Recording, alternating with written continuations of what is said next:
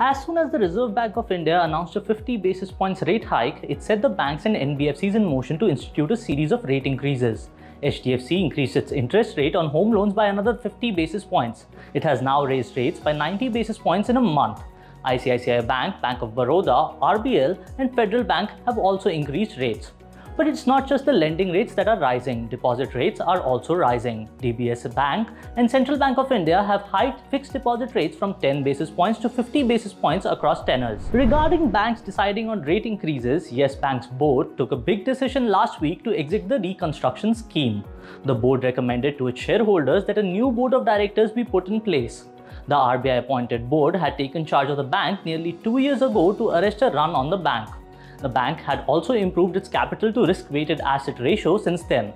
However, the announcement did not receive much response from the shareholders regarding stock price movement. Investors will still be in a wait-and-watch mode before deciding the future course of action.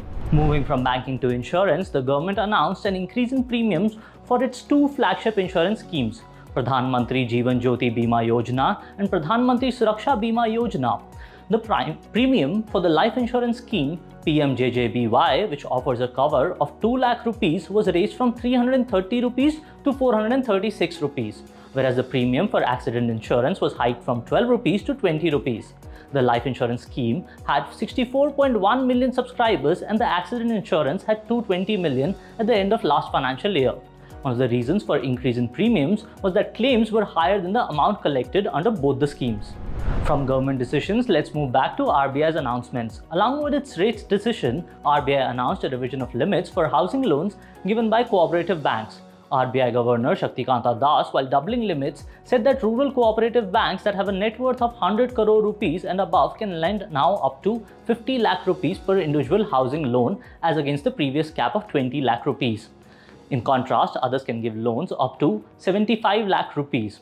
Urban cooperative banks can lend up to 1.4 crore rupees. The move is expected to further increase access to affordable housing. If you like this video, share it and subscribe to Business Standard. For more news, views and insights, log on to www.business-standard.com. Do also follow us on YouTube, Twitter, Facebook, Instagram, Telegram and LinkedIn. I am the blue of the limitless sky. I am the inspiration that led success soar high. I will achieve, I will fly high. I am the I in SBI. I'm backed by the nation's trusted bank, SBI, the banker to every Indian.